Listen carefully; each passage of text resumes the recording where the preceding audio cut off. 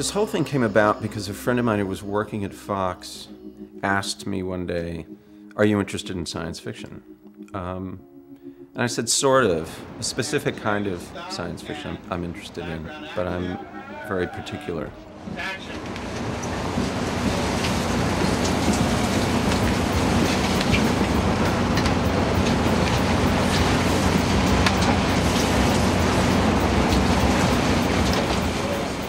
Once we had acquired the novel, we had literally just sort of sat down and said, okay, now what do we want to do with this? You know, should I write it? Should we hire a writer? You know, how are we going to approach breaking this down? And we got a call that Steven had always wanted to do this film.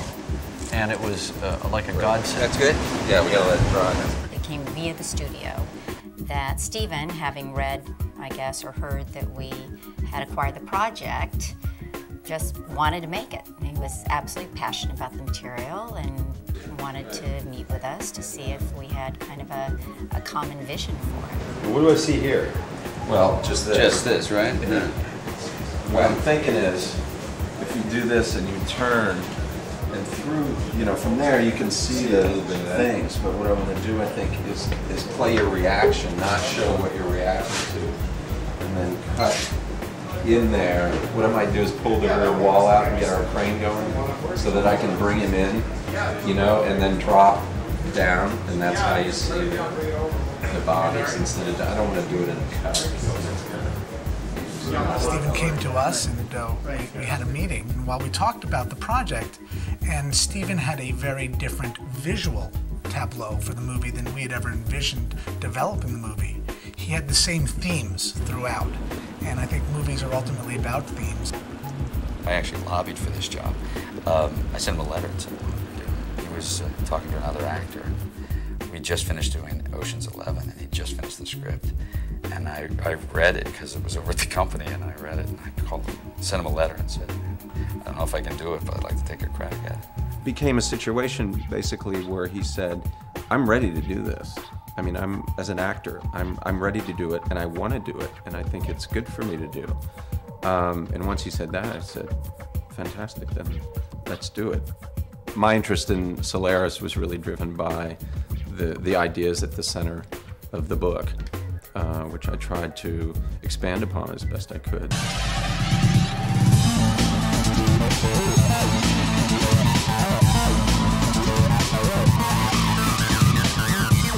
Would you come be here? Do one of those. Marker?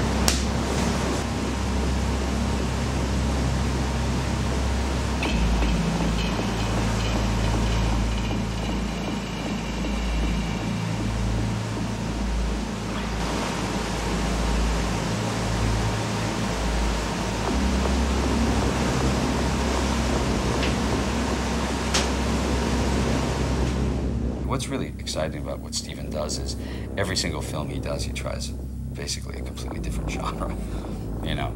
And this is one that's sort of a mixture of a bunch of them. But the one thing you will see as you watch the film, you'll take note of is how still it is. So it isn't a lot of great flashy action. If you look up, you know, just before I pass you, that would be even just so excited about the element of surprise when I see it, because I know I'm going to be surprised whatever Steven does, because the whole process of making it has been, you know, quite mysterious, and Steven has it all in his mind, and you know, one isn't necessarily privy to that, and I love that because it's quite freeing in a way. Hey.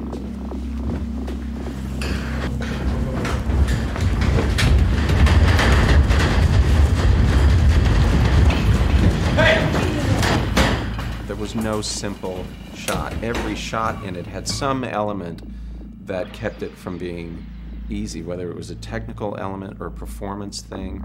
So it was all, they're just, every day I thought I'd get to something that would go quickly or easily, I was always foiled. I was purposefully trying to keep myself open to exploring it on the spot and not trying to nail stuff down, because I didn't want to come in and tell the actors, okay, you're there and you say this and then you cross over there. And so I was trying to do my homework in terms of writing out or writing down how all these things should fit together.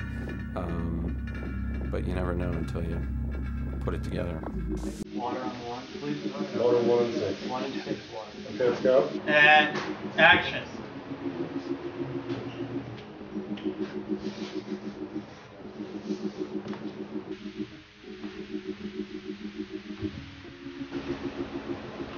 The setup is sort of classical in the sense that George Clooney's character, Chris Kelvin, is sent to try and recover what is basically an abandoned space mission because he happens to know one of the people on board and their previous attempts to bring this crew back have failed. He doesn't know what he's walking into. He's shown some tapes of some transmissions that have been sent down from Solaris, and it just looks like these people are you know, the wheels are coming off. Hi, Chris. I'm sorry I'm not here to meet you. I still have a little time, and I want to tell you something. It would be interesting to discuss. The beauty of Solaris is that Solaris is not a planet. It's a planet-like object that is an intelligent organism. The moment he enters that station, you know that there is great jeopardy there. Now, you don't understand the nature of the jeopardy right away. You think that there could be anything. There could be a monster. There could be a murderer. It turns out that the jeopardy is to one's sanity. What? You should have told me. It wouldn't have made any difference. Really? Well, I had to do it, Chris. I had to, you know that. The dilemma that they're all confronting is that Solaris is generating characters that it's pulling from their subconscious or their past. Daddy.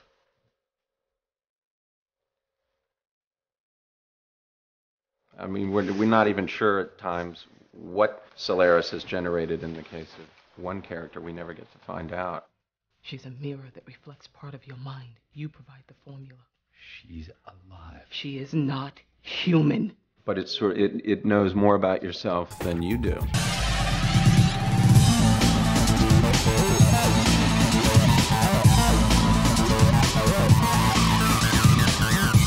To see George literally be a different actor than I've ever seen him was really exciting. I mean, it was exciting to watch him just change. Yeah, it's an actor's piece. It's, look, you know, hardest thing I've ever done by far, and scariest as an actor, because you sort of feel way out there on a limb. But you know, if you're going to do that, you do that with Steve. If the people that George is interacting with aren't as strong as he is, then you don't have a movie. She begged me, Kelvin. Well, then the trick is, because there aren't very many characters, finding people who are really distinctive and really strong so that you feel the tension. Natascha McElhone is somebody actually that I'd sort of noticed and had my eye on since she did the Merchant Ivory film some years ago. Because it was such a crucial part, I had her come in and read with George. I'll go with you. No, Please don't. No, please. Listen. No, please don't. It's okay. She reminded me of the sort of great European actresses of the 60s and 70s. It was Deborah Zane, our casting director, who said one day, I've been thinking about Jeremy Davies. He's so unique. There's just nobody quite like him. I wouldn't, no, she won't talk about it. And the thing is,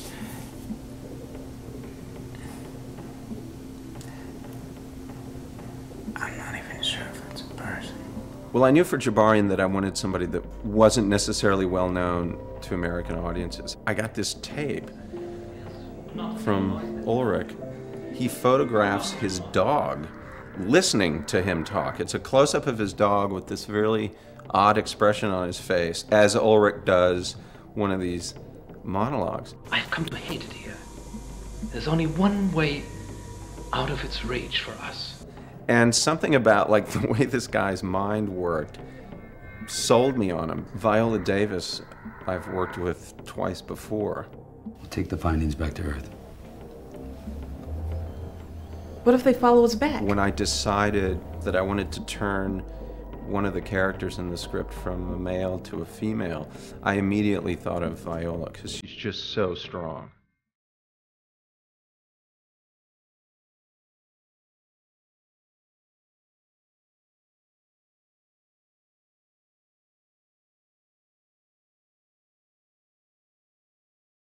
Where to go with the design aspect of the movie was obviously the subject of a lot of discussion between myself and the producers, and Phil Messina, the production designer, and Milena Canonero, the costume designer, and me, the cameraman. We didn't want to be specific about how far in the future it was. Didn't want it to feel like it was the distant future. We always knew we wanted to take sort of a realistic approach to what the ship would look like, as far as the spaces being small, sort of showing a lot of the workings of the ship. We actually looked at a lot of stuff from the International Space Station, and that was a lot of good inspiration, because in the space station there's a lot of exposed, what we call gack. There's a lot of stuff kludged to the walls. You do see a lot of articulation in the structure, in the textures. There's sort of a lot going on with the ship, but it has an organization that all hopefully makes a lot of sense. There's nothing you can really go out and buy per se, so everything has to be manufactured.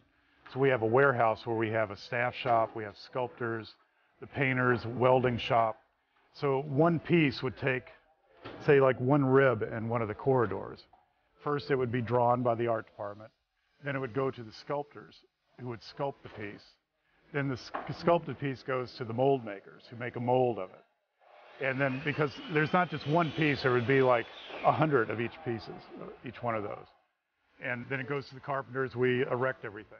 And the first thing we did, we had to open up the stage floor for the core of the spaceship and go down 6 feet, pour concrete footers, put in retaining walls, and then that would be the hub. And then after that, we started with the core coming off of it, and then laid out for the radial corridor, which is this part down here.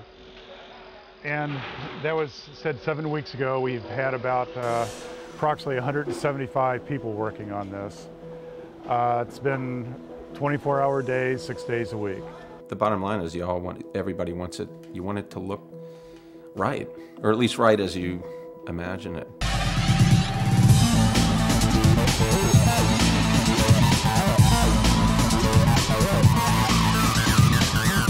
The planet itself was intended to be a character in the movie, and very subtly it needed to change over the course of the entire film, starting from sort of gentle, sort of dormant state, and then slowly throughout the film progressing into a violent fury. By the time you get to the end of the film, it's sort of chaos. I know Steven wanted the audience to ask questions about what was happening to the planet. Is it a supernatural event, or is it some sort of spiritual being? By everybody coming together, we all made something that we were very proud of. When you have a spaceship like ours that has the amount of detail in it, we had to go to the next step, which is up to 4K resolution. So it's really a lot more data, a lot more pixels in terms of resolution. It's more resolution than actually the film is itself. By the time you composite those in, you really get the bang for your buck in terms of quality. We also worked on a sequence where the Rhea character has committed suicide and she comes back to life in front of everyone's eyes. So there was a creation of a wound from drinking some liquid oxygen, and quite graphic detail where the flesh was eaten through in her cheek and her neck.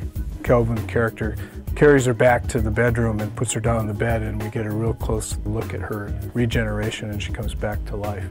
There's a train sequence where McElhone's traveling on a train, and those were all done on a blue screen stage with backgrounds that were shot in Chicago.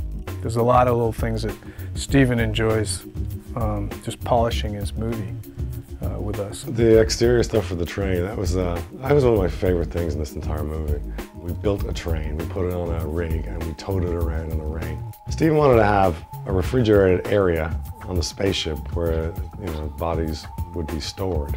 But what was really interesting for us is as we were adding humidity to the air, we got this really cool looking mist coming out of the vents, which Steven really, really liked. So we decided to shoot like that. This is not an action film. People need to know that going in. But that's not a fault. It's a very positive thing, because this is not a film that is like any other film that you can go and see in a theater. Not this year, not in the last 10 years, and probably not for the next 10 years. This is the different movie. This is science fiction the way science fiction used to be back in the 50s and the 60s especially, where it's a fiction of ideas, and it's a fiction of people. It's not about robots and lasers and all the things. I'm not really interested in making a film about technology, what technology is going to be like a few decades from now. What appealed to me about this story was that it wasn't about that at all. I mean, it is a love story. It's the most ambitious movie I've attempted conceptually.